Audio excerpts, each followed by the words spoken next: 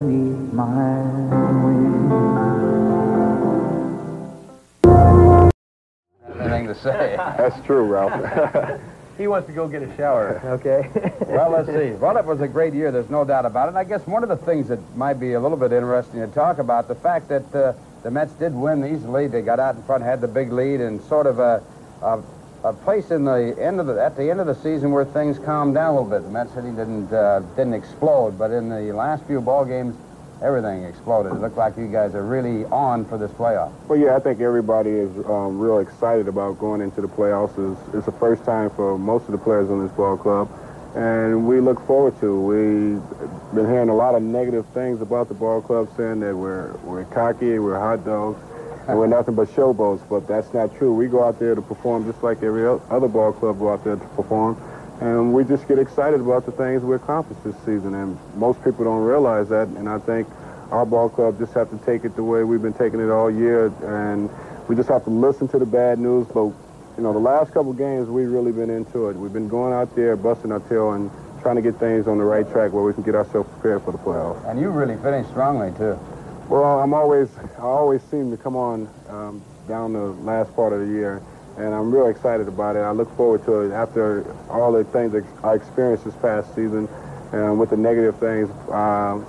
That's just something you have to go through, and I kind of put it out of my mind.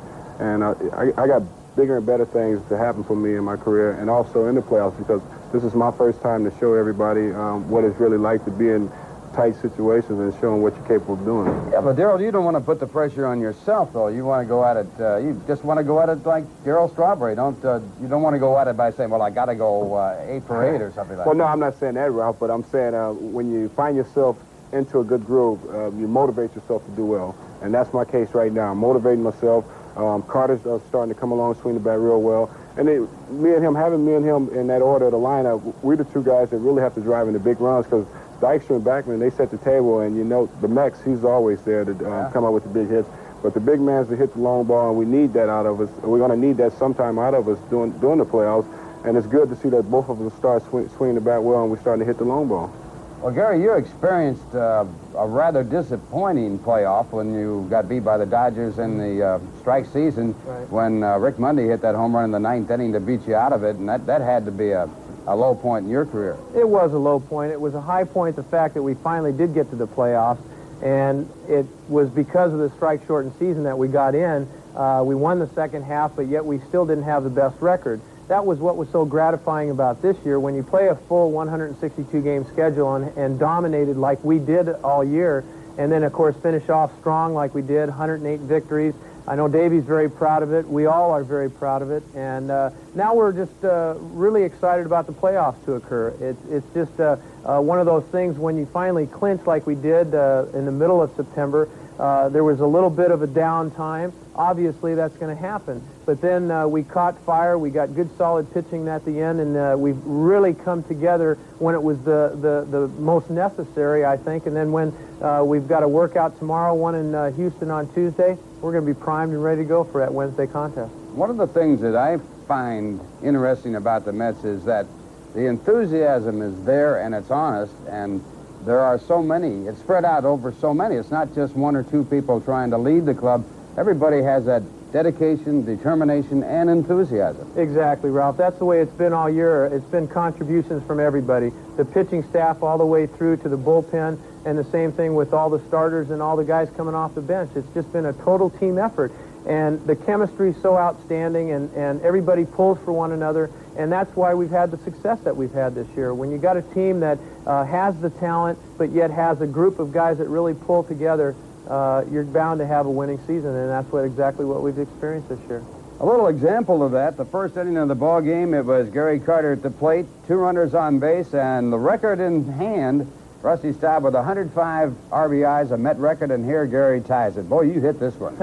That felt good. The wind was blowing out a little bit, and I didn't realize how far it did go until Bill Robinson brought it to my attention at first. I was up there hacking. The first pitch was a changeup. The next one was a slider down and in. I missed that. Now he has me 0-2, and he threw a fastball up around neck high, and I was just hacking, and fortunately the ball went out of the ballpark. But what really put the game out of reach was Straw's grand slam. That was what was outstanding. We're going to take a look at that. Of course, that was your 24th home run of the year. and you now have 105. You're in the record book with Rusty Staub, tying the Mets record for RBIs, and of course, your second year of 100 RBIs in a row.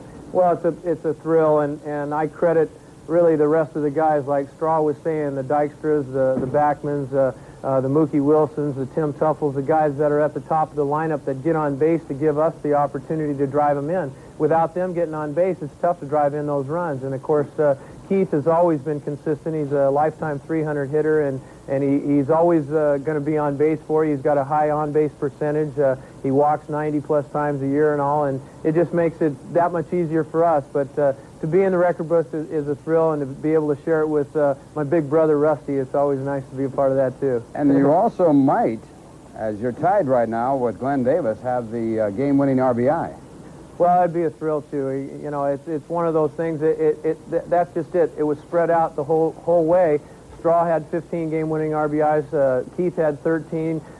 Ray Knight had 13, and the rest of the guys. It was just, there wasn't any one guy that was singled out. It was a total team effort the whole way.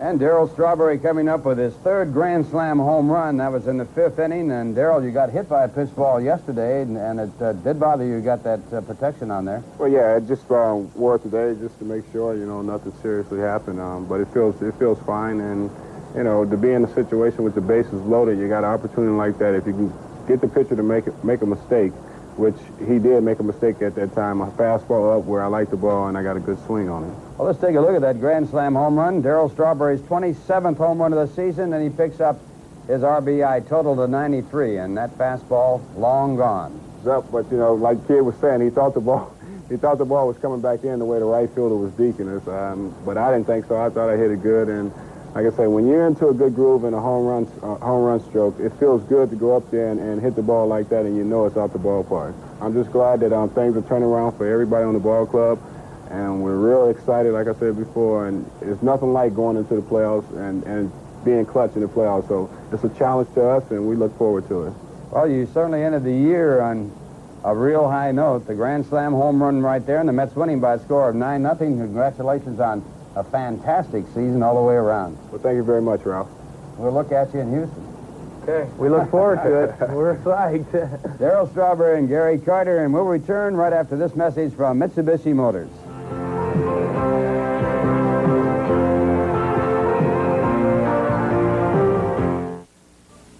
So I hung up my size 19 sneakers.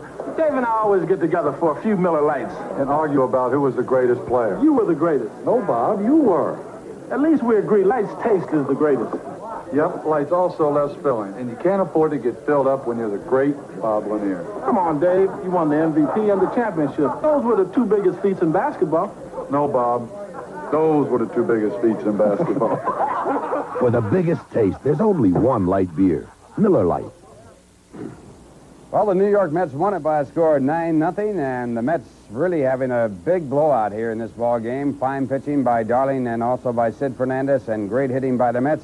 Let's take a look at the highlights of the last game of the 1986 season. And everything looked very bright and rosy, as you can tell right there. Keith Hernandez gets hit by a pitch ball, and it looked like it might be serious, but it got him on the shoulder blade, and he is not hurt. He stays in the ball game, and that sets it up for Gary Carter to pick up a home run here to put the Mets up by a score of 3-0 for Gary Carter's 24th home run of the year, and he picks up RBIs number 103, 104, and 105 to tie a Mets record of 105 set by Rusty Staub.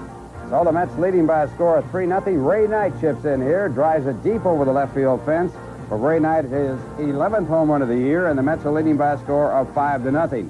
Ray picking up his 75th and 76th runs batted in for the year, and closing out a fine season just a shade under 300. Now Darryl Strawberry with a Grand Slam home run, and the Mets now lead it by a score of 9-0. For Darryl Strawberry, his third Grand Slam home run, his 27th home run of the year, his 93rd RBI as he touches home plate. So Darryl Strawberry with a long home run there, and the Mets leading by a score of 9-0.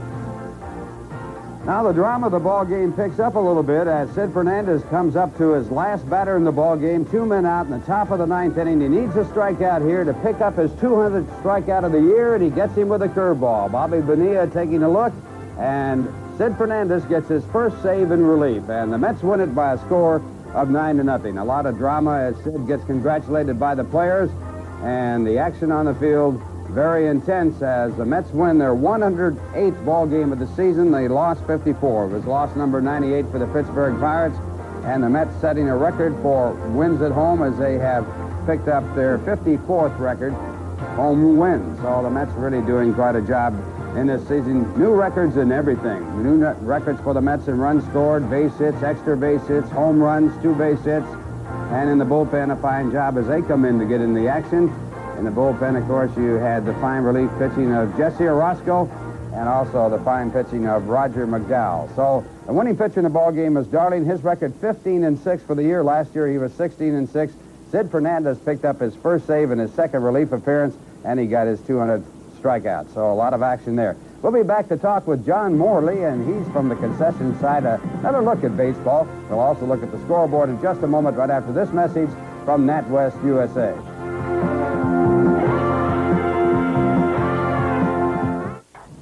Well, our next guest is John Morley, who's in charge of concessions here at Shea Stadium. Also was at the Polo Grounds. In fact, he started at the Polo Grounds when he was selling in the stands when he was just a little kid. And this happens to be a collector's item. It's the first yearbook ever printed by Stevens and Company.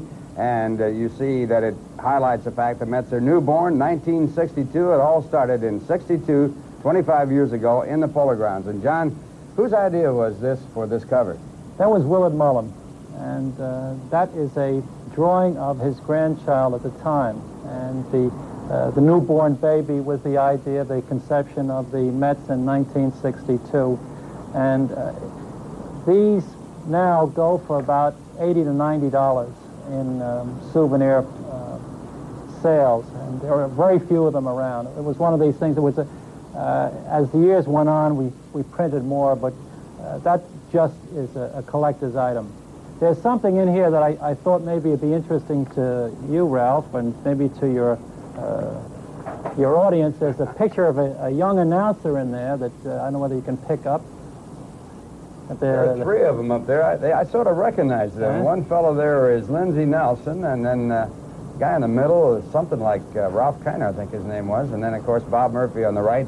And that's what we looked like when we started. After all those losses the Mets had, we aged a little bit. I know. Think, yeah? We always think it's the other guy that gets older, not us. But anyway, that's the way it all started. Some of the names of that in that yearbook: Ray Davio, Bill Hunter, Frank Thomas, Vinegar Ben Mizell, Joe Christopher, Bob Miller, Bob Moorhead, Craig Anderson, who won a doubleheader one day in relief and never won another game in the major league.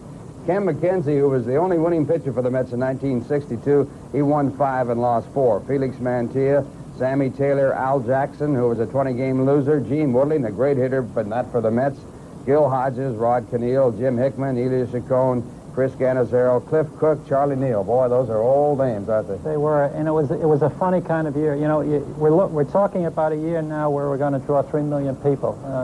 2,762,000 people paid, and in that first year we drew 900 and some odd thousand, and part of that was 200,000 compressed in that 1 week. And the first time the Dodgers and the Giants came back into the Polo Grounds, we drew 200,000.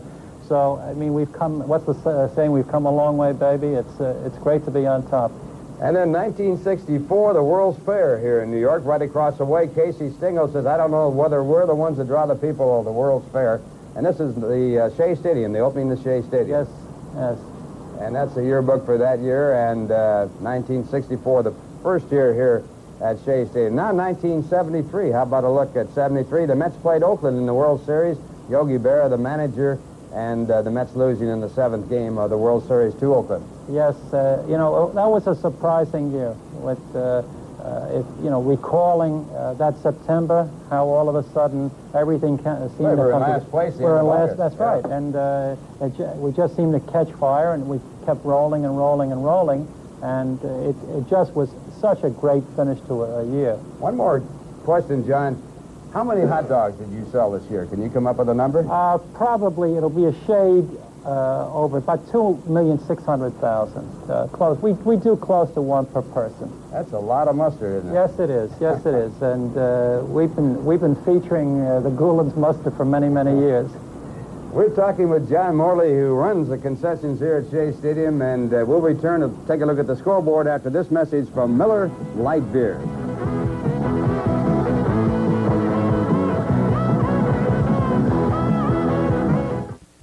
The Albert boys, fast break for their offense. Steve rolls, Al picks, laterals behind his back, great catch. They drive to the corner, super handoff. Look at that control. Now watch this.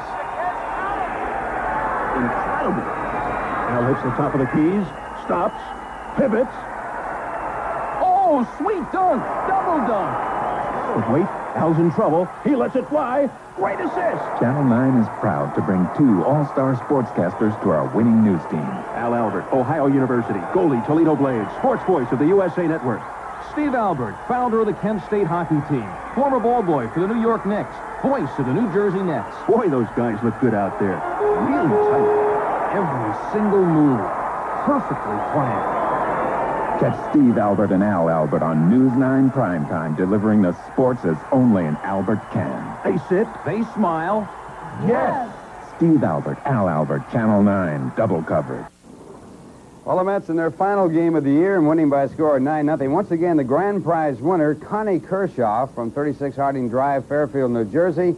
And Connie wins 2 season tickets for games here at Shea Stadium next year. And the Mets closing out with 100 victories, and they're on their way to Houston tomorrow. They work out here at Shea Stadium, fly down to Houston tomorrow night, work out the next day in Houston, and then start up against the Astros on Wednesday night. And the Mets will be going with Dwight Gooden, of course, Dwight, the ace of the staff, and he'll be opposed by a former Met, Mike Scott. Mike Scott pitched for the Mets for quite some time without a whole lot of success, came up with a split-finger fastball, the changeup that has become so famous, and he struck out over 300 batters. Dwight incidentally struck out 200 for the season. He and Sid Fernandez, who got his 200 in the ball game here today, leading the Mets in strikeouts. So in that first game, Dwight Gooden against Mike Scott. And one of the things about that series, I think that might be the interesting side of it to watch and see how they play it, where Bob Nipper fits in. Nipper was the first man to shut out the Mets this year as he beat them right after the All-Star game. And he is a left-hand pitcher. And, of course, if he does pitch, it will be interesting to know whether or not Backman will play at second base or they'll go with Tuffle because Tuffle right-hand batter. And, of course, the other person would be Lenny Dykstra, whether he stays in the lineup, and or Mookie Wilson plays in center field. So it should be a well-attended, very interesting series when the Mets take on the Houston Astros for the championship of the National League and see who plays in the World Series. So we'd like to thank everybody that was connected with the program, our producer, Carl Churkin, of course, our director, Bill Webb, and all the cameramen, all the people that work with us, and it's been a great year, and we'd like to thank you, our audience out there, being with us all season long, and most of all, I guess we should thank our sponsors who make this show available for me and for you. So once again, the final score, it's the Mets 9 and the Pittsburgh Pirates 0. Heiner's Corner has been brought to you by Miller Light Beer. For great taste, there is only one light beer. By Mitsubishi Motors. Experience the sensation of the full line of new cars and trucks from Mitsubishi. Mitsubishi, perfecting the experience. And by NatWest USA, the people and the resources you need today and tomorrow. And by McDonald's, where it's always a good time for the great taste. Ralph Kiner's guests will receive a gift certificate from Field Brothers, who feature designer and brand name menswear, fine service, and expert tailoring to the man of fashion. If quality makes a difference, shop Field Brothers. And a gift from Littman Jewelers, the Northeast's largest jewelers. A quartz watch by Pulsar. Littman features the complete Pulsar line at all 50 Littman locations in New York, New Jersey, and Pennsylvania. Heiner's Corner, produced by Carl Churkin, directed by Bill Webb. Stage manager Curtis Reed. Production assistants Joshua Shahid and Adam Sykes.